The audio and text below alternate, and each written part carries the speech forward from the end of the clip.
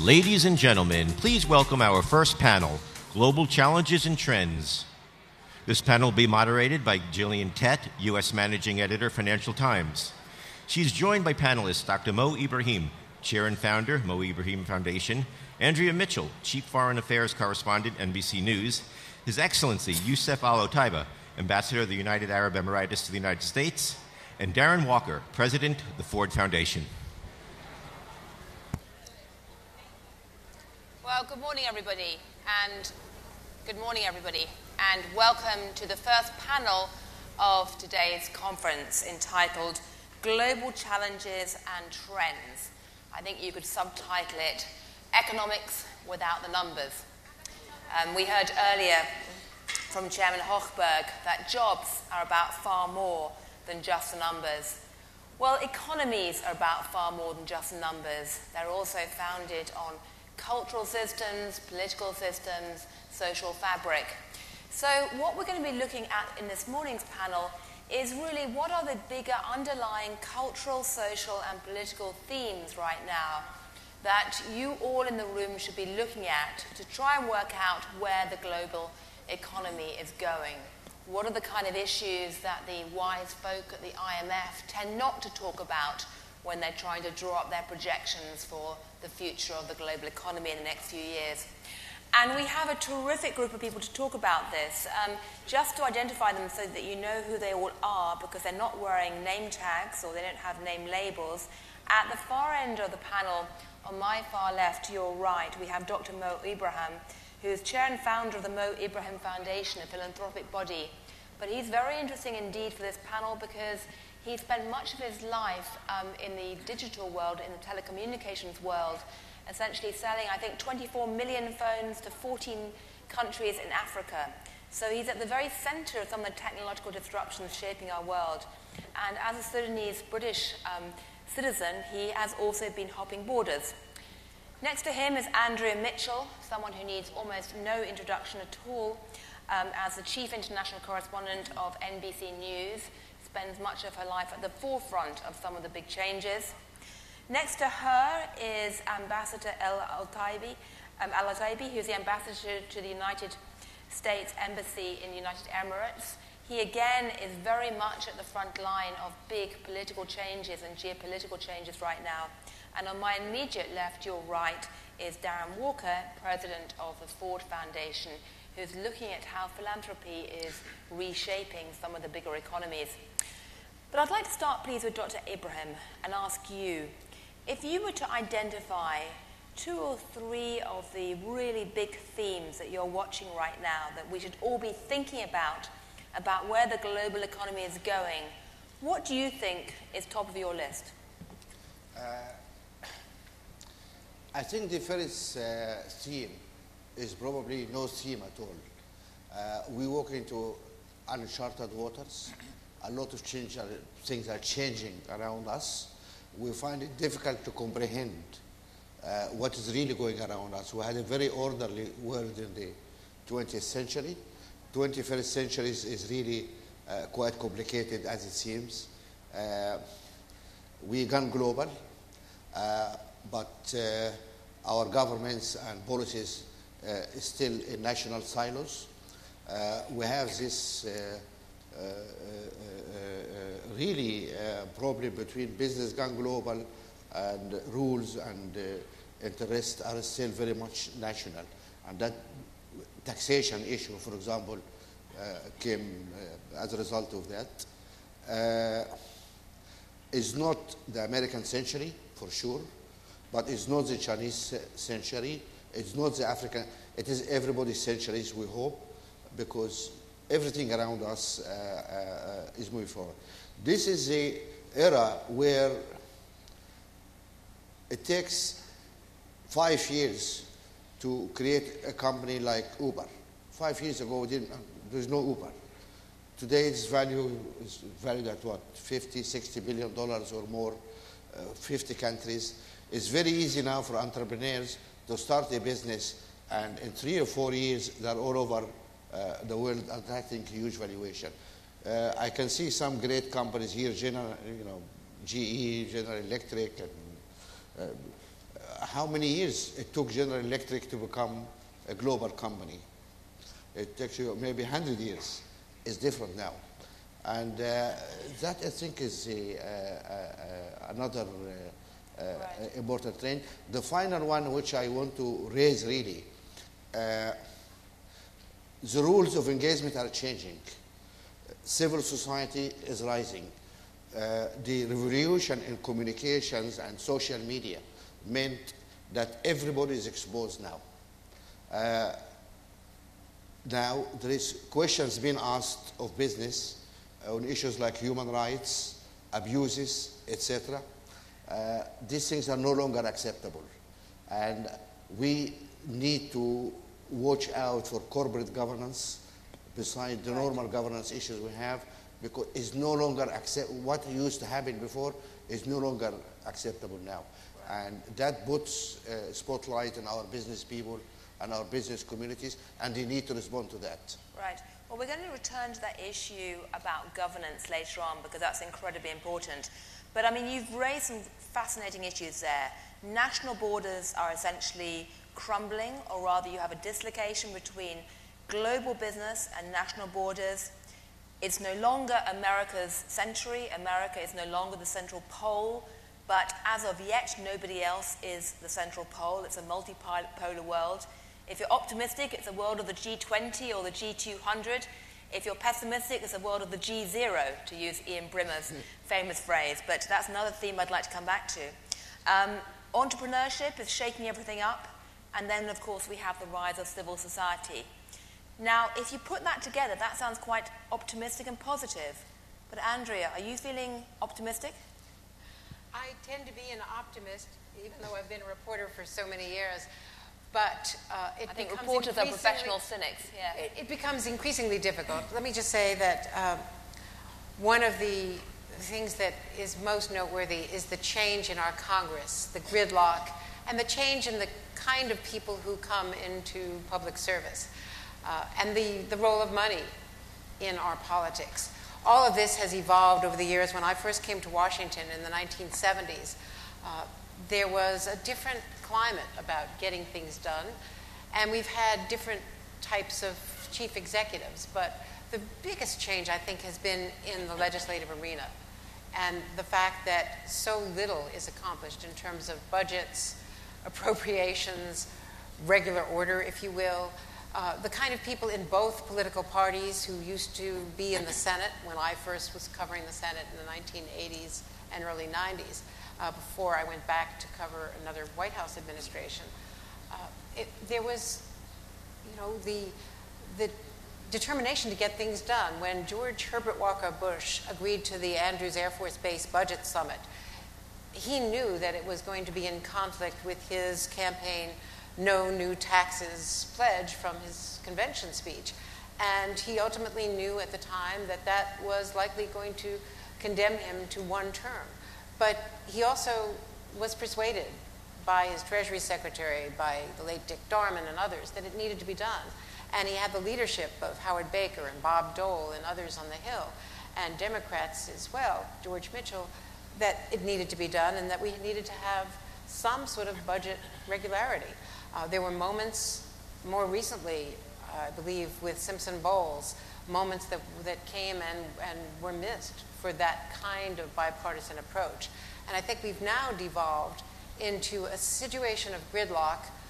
Look at the current negotiations and discussions on the Hill about trade, where international players have to wonder increasingly whether agreements negotiated with the United States can even be carried out. Iran and the talks in Lausanne that I covered more recently, which have now resumed at a lower level in Geneva, not at the foreign ministers level, but Kerry and Zarif are going to be meeting at the United Nations Monday afternoon to try to see if something can be done before June 30th. But this all raises questions about the role of the chief executive, the role of Congress, and the reliability of American negotiations. I think the failed Middle East peace negotiations, the growth of ISIS, getting to your comment about the breaking down of borders, non-state actors, which we first saw, of course, with Al-Qaeda, but now are seeing most ominously in Al-Qaeda in the Arabian Peninsula in Yemen, and now with ISIS or ISIL or whatever you want to call it. The inability of Iraq to create a functioning government after the American withdrawal. The threats, the Taliban threats in Afghanistan, as the U.S. now stays longer than this administration had wanted. The overwhelming refugee crisis in Jordan and on other borders to Syria. The failure, because frankly the media now are not, conventional media cannot get into Syria. Those freelancers who risked it after the beheadings are no longer attempting it. There is no visibility to what is happening with the Assad regime. The role of Iran. Can you wall off the nuclear negotiations from Iran's other behaviors around the world? I mean, all of these are problems that I think, even looking back, I know it sounds foolish to be nostalgic for the Cold War environment that I first covered. I covered 8 years of Ronald Reagan's presidency, and it did seem a little, in retrospect, it seems easier that when we were dealing with well, as a journalist, it was a lot easier to create a graphic explaining who were the different sides back in the days of the Cold War. If you're trying to create a map showing what's going on today, trying to fit that onto a web page or a newspaper is incredibly hard. Well, we're no longer at that nuclear hair trigger, but we're now at a level of real concern about the destabilization around the world. I'm not even speaking to the economic issues and the issues that China represents, and what intelligence officials tell me is the greatest threat, which is cyber war and cyber defenses. So those are all things of grave concern. Just to say that the political process here is so in need of reform that I don't see how we overcome some of these challenges in the immediate future. So again, threats to American leadership or the ability of America to do things, coupled with a lot of instability across the world.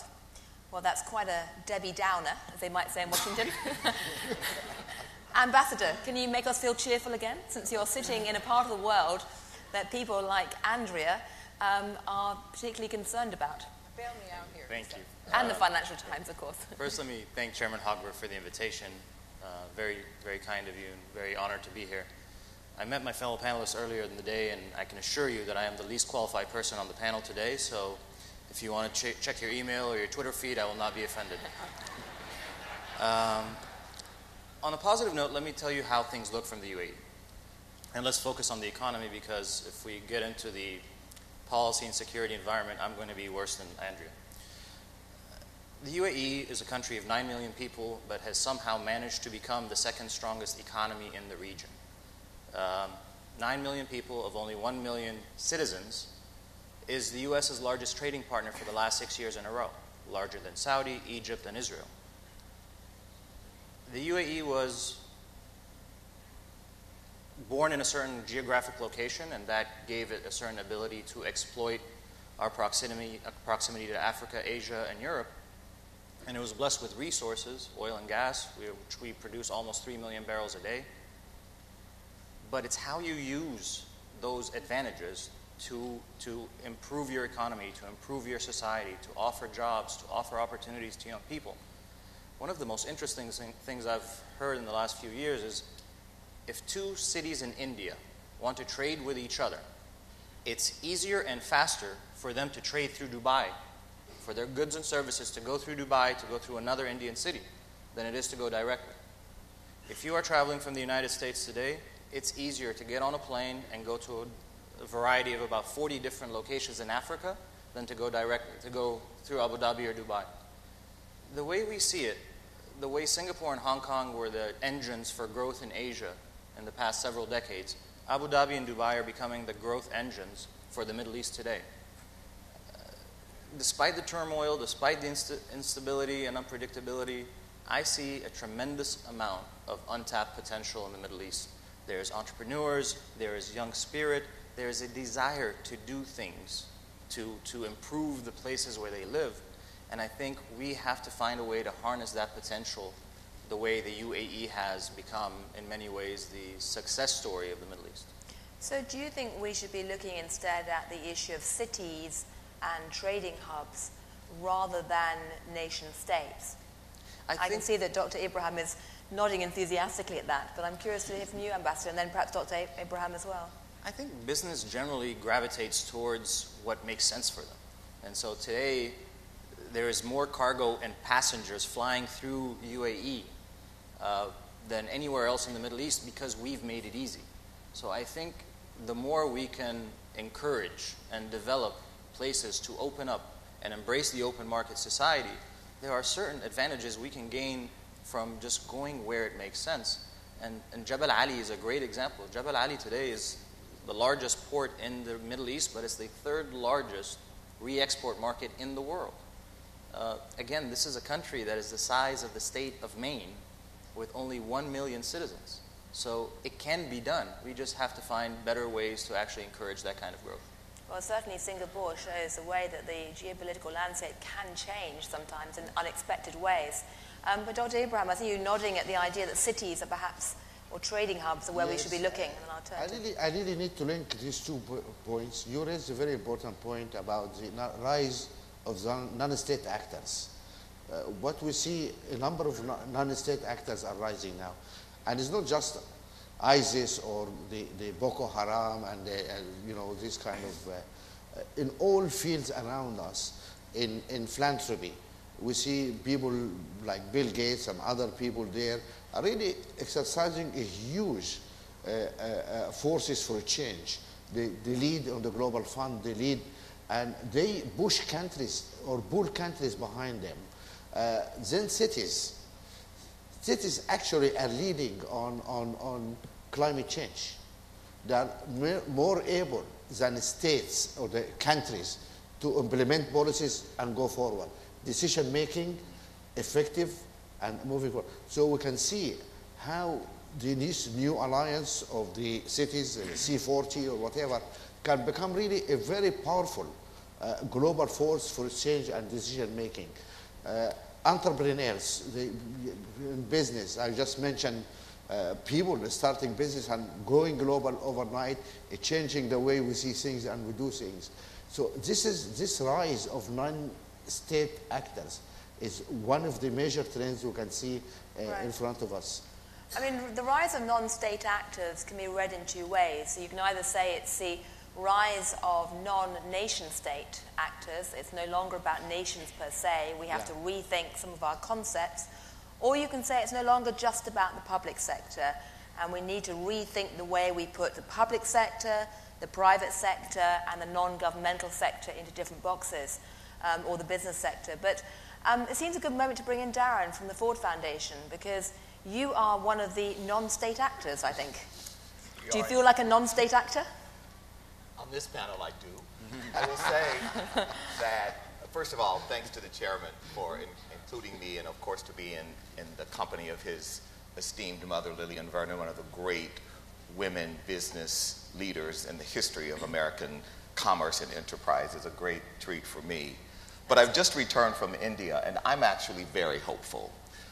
I'm hopeful because there are 2 things going on in that country that I think represent the future.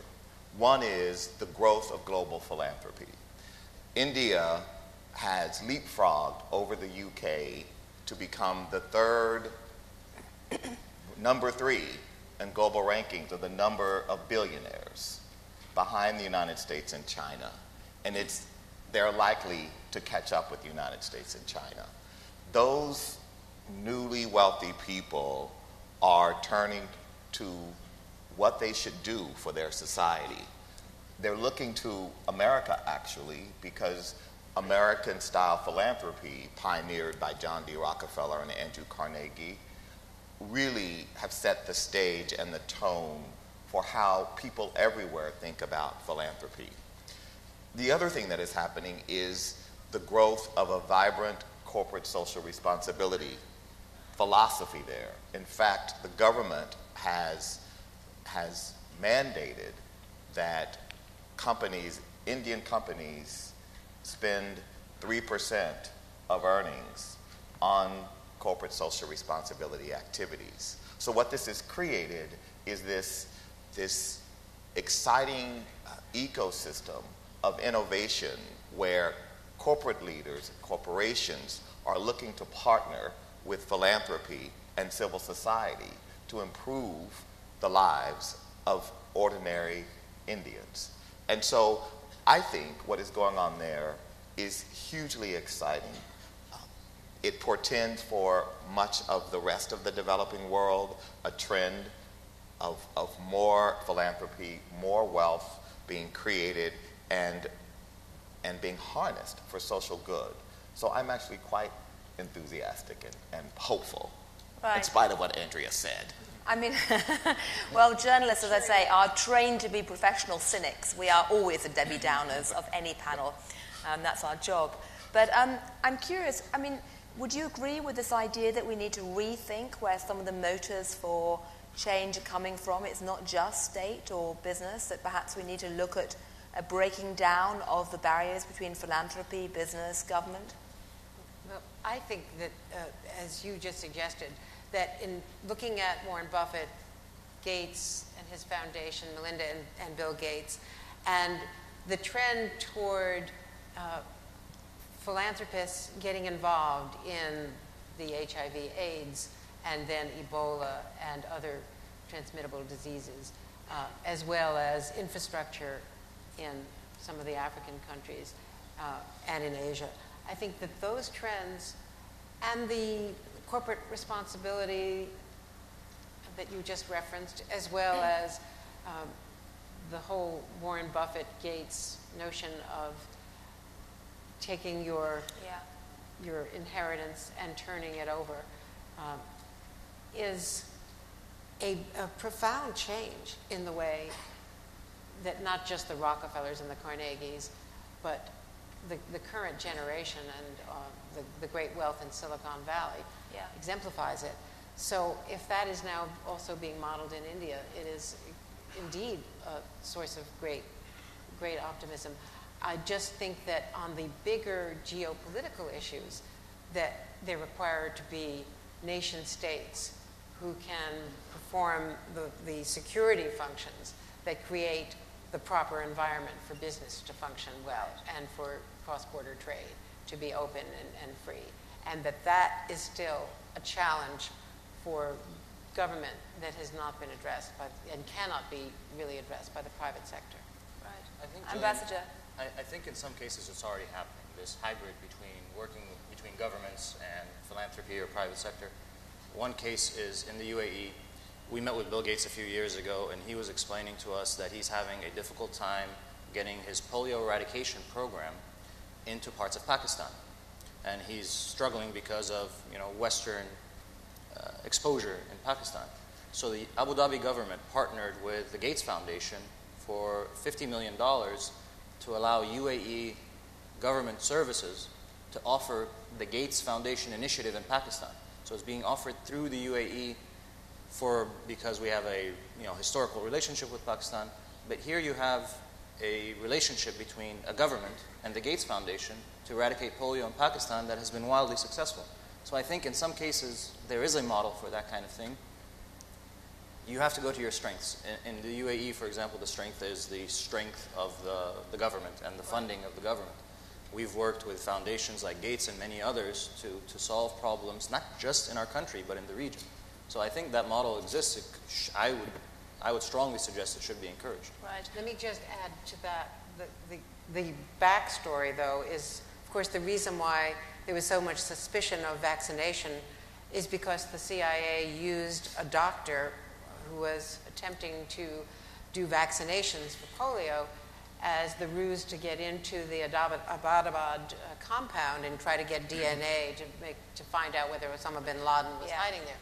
And that became a source of, huge controversy, and it infected, pun intended, the whole climate of vaccinations.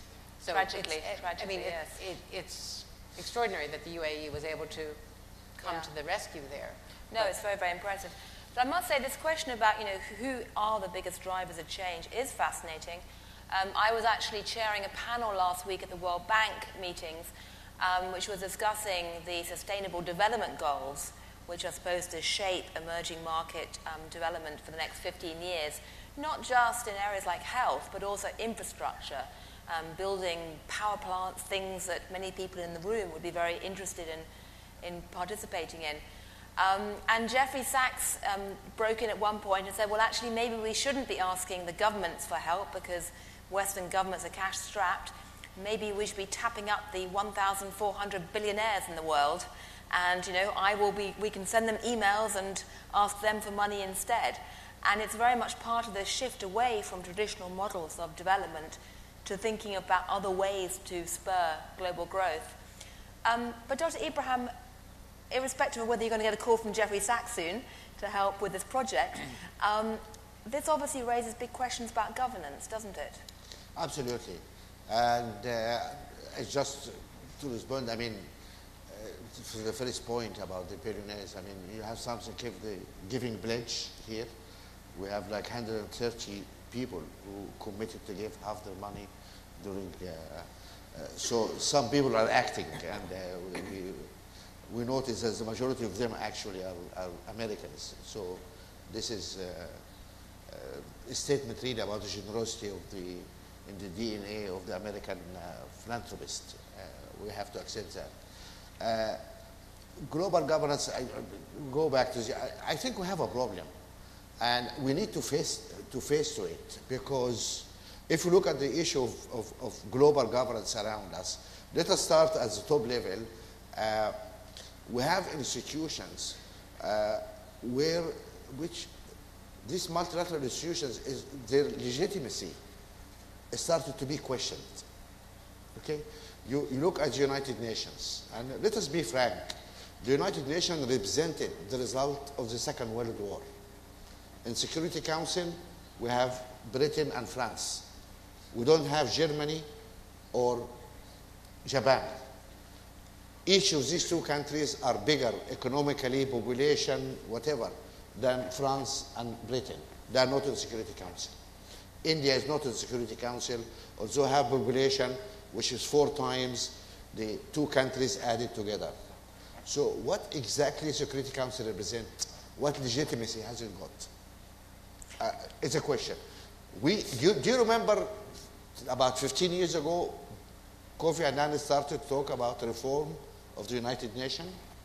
Did you hear any discussion about reform of UN since then? No. The powers that be just push this under the carpet. People pretend we still live in 1946, and no, this is a completely different time. And by failing to really accept the reality of a change, we are delegitimizing our most important institution.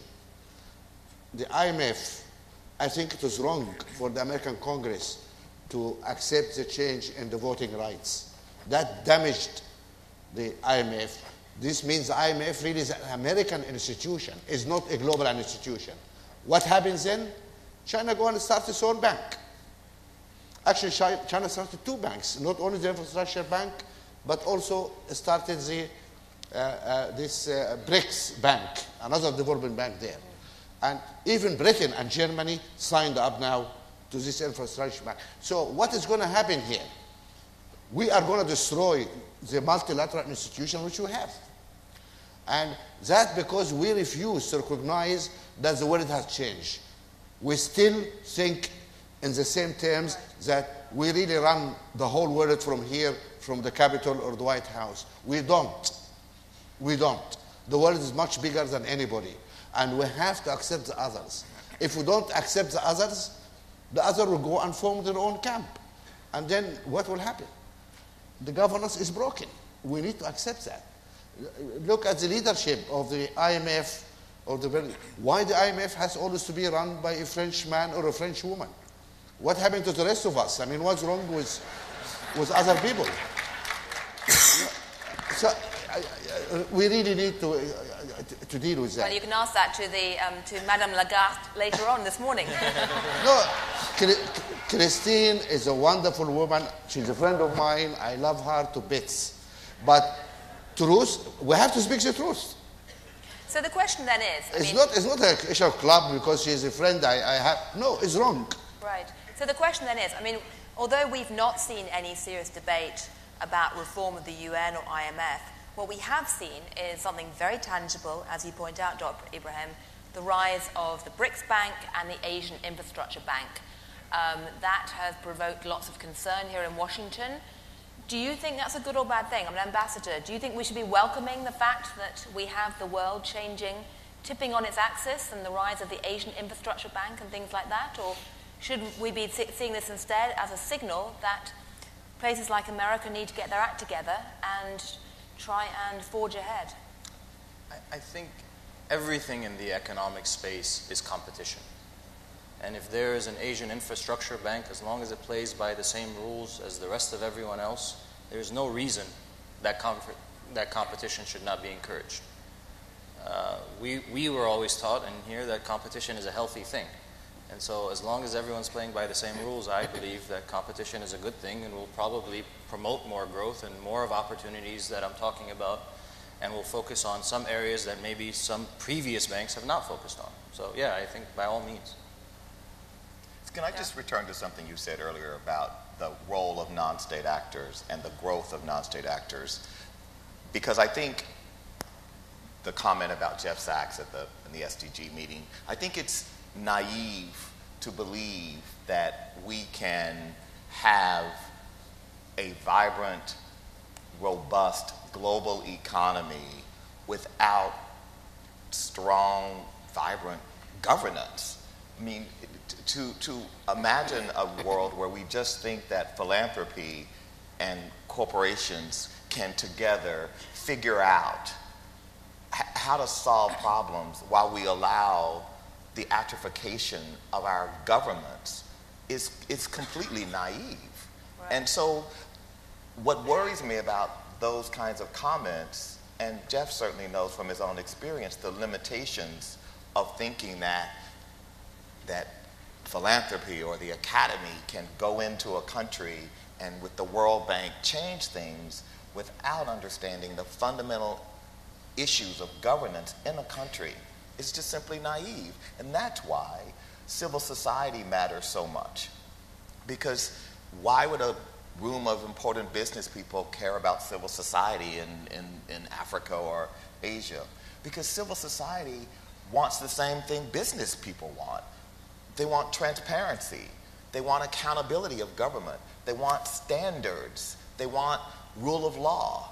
These are all things that any business person is going to want to ensure that their contract is enforceable. Right. Well, a human rights person is going to want it because they want to make sure that before the law, all citizens are treated equally.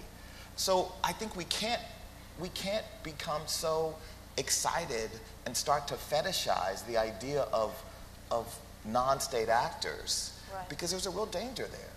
So, memo to any government bureaucrats in the audience, we still love you, and we need you. Andrea. I also think that we should focus a bit on China, on the challenges that Xi Jinping is facing, the enormity of what he is trying to achieve in moving that society economically, culturally, socially. The slowing growth needs to be a cause of concern. 7% sounds awfully good from where we're sitting here, but it's not good in the Chinese context. And just the changes that we are seeing from China and its relationship in the world around it, I think, is another major issue. And Putin. Yes. I'm persuaded that Merkel and Europe would not have really cracked down on Putin over Ukraine if not for the airliner, that is what had to galvanize the European societies. Because up until that stage, it was an American initiative, but not an American initiative that was really welcomed by Europe because of Gazprom, because of the energy dependence, because of the trade deals. And the changing climate also in oil supplies and in what the American production, the new, more recent American production levels have meant in terms of our eventual moves, especially once we have the ability to transport Absolutely, what we're yes. producing overseas. Well, So I just think that these are all emerging factors. Vladimir Putin and his recent 4-hour news conference / speech had a number of really ominous messages, including his hegemony over all of Ukraine, which he declared, and his reference to nuclear defenses.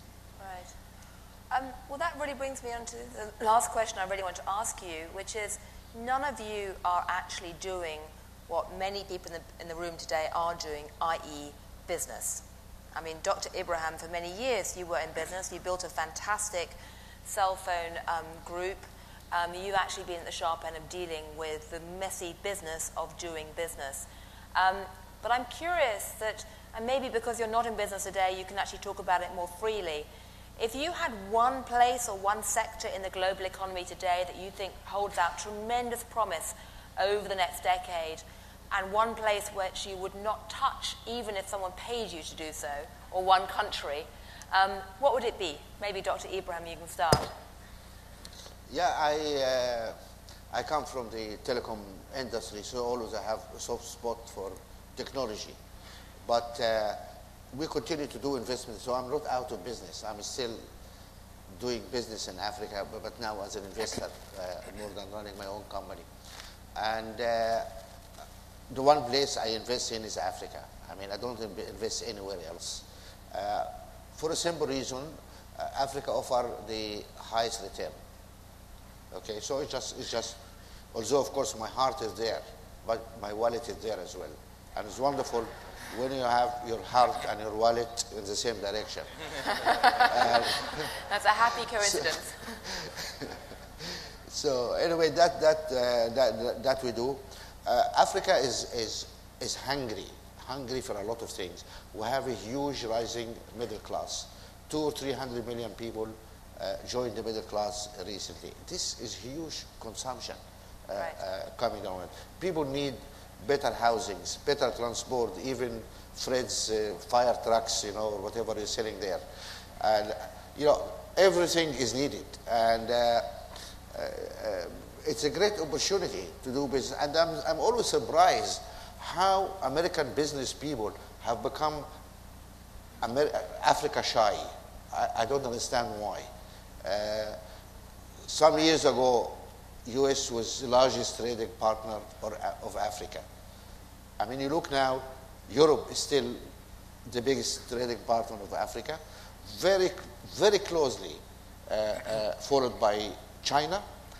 In a distant third place, at probably half the amount of trade those guys doing comes United States. And I don't understand why, when Africa was in a difficult spot, the American business was there. Right. Now you go to Africa, you go to the bar in the evening or the restaurants, I don't hear English. I hear Chinese, I hear Brazilian, I hear Indian, Hindu, whatever. Right. I don't know what's your problem. I mean, you're afraid of Ebola or afraid of... I don't know what is your problem there. But that, as a businessman, that suits me very well. Right. Because... Okay, so go to Africa. Thank you. Yeah. Andrea. Obviously, the telecommunications explosion is the most extraordinary revolution that we've seen, at least in modern times. I think looking forward also, genetic exploration and medical technologies, which could end up bankrupting us given our entitlements right now. But the fact is that is the real frontier in terms of personalized medicine and targeted therapies, at least from what I've been reading and studying and my own personal experience, and as a cancer patient. And the next, I guess the place I would like least to go, I remember looking back, when I was 12 years old, I was assigned in 6th grade to look anywhere in the world and do a paper. And in finding some of my old things my mother turned up, my paper was on Yemen. Oh, somehow this 12-year-old in suburban New York was fascinated by Yemen. And I wrote this whole paper and went down to the United Nations and was studying Yemen as a kid. Yemen is the place I would least like to go to right now. Which, of course, is a tragedy in many ways, because it is a fantastic country, but tragically ripped apart right now. Ambassador, where would you least like to invest right now? Let me answer the question in a different way. They've trained you well as a diplomat. That's why he's been ambassador for 7 years. Yes. I'll tell you where I would invest. And I'm telling you what excites me and what fascinates me, partly because of the rate it's growing and partly because I don't understand anything about it, is innovation. The incredible levels and growth of innovation. I was speaking to a senior U.S. official who told me that approximately 30 to 40% of all the growth coming out of the United States right now is coming out of innovation. The Googles, the Facebooks, the Ubers, all these new technology companies are creating a third of U.S. growth. And for me, that's something we are trying to figure out how it works, how to tap into it, how to send our young people to learn about this. So one of the programs we're doing in the embassy is trying to bring young Emirati entrepreneurs and send them to Silicon Valley for 6 to 9 months of training and embedding and being incubated and then coming back to the UAE to do whatever they need to do. And when I was being briefed on the program, I asked them, I said, why 6 to 9 months? They said, because if you don't succeed and invent something in Silicon Valley, in under 9 months, you're considered a failure. And I thought that was fascinating. 9 months to invent something and make it succeed.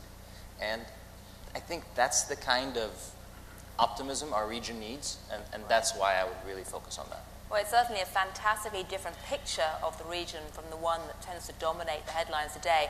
I would just ask you, though, Ambassador, if you would be sufficiently undiplomatic to say where you wouldn't invest in or what you wouldn't invest in. And I'll also ask that to Dr. Ibrahim and then turn to Darren. I wouldn't invest in countries that don't have good governance. And I'm not going to name individual countries because I simply don't know. There's a reason I'm not in business, because if I was in business, I'd run whatever company I'm running into the ground. I excel in spending money, not making it. And so I want that job. So I am not your topmost expert on which economy is the best, but I would go where there's transparency, where there's governance, where there's rule of law, right, where there is easy access to capital, and anything that fits that bill, I would go to. Right. Dr. Ibrahim, you have 1 minute to tell me where you wouldn't invest or what sector you wouldn't. I fully agree with my friend Ambassador Jamal here. Rule of law. Rule of law is the bedrock of any civil society. If there's no rule of law, you just run like hell. You look around where we don't have rule of law, I think it's obvious. I wouldn't invest in Yemen. I wouldn't invest in Syria. I wouldn't invest in Ukraine. There are few places where there's conflicts, or Somalia maybe is a problem also. Libya is a problem now. Wherever there's conflicts and lack of rule of law, this is where we don't go. Right. And, Darren. I just connect and link what was just said. I think what you said, Ambassador, about the role of Silicon Valley in technology and innovation is very important in the American economy. But we must not forget that that is actually not where most of the jobs in the American economy are created. It's sexy, it's media, but it's not. It's regular mom and pop American businesses. And we need mechanisms that connect them to markets, because the risk assessment of Africa is high. And the idea of investing in Africa for many American investors and businesses is very challenging. Now, there are reasons why that we know are fallacies and mythologies about Africa. Because they think Africa is a country.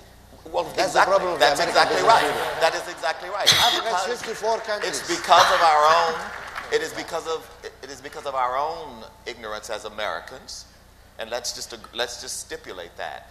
But in some ways, and I'm not here to give an endorsement of the bank, but I do think this question of risk and how to ensure that more investment goes to Africa, more jobs in the United States and in Africa are created as a result of private investment has to be a priority.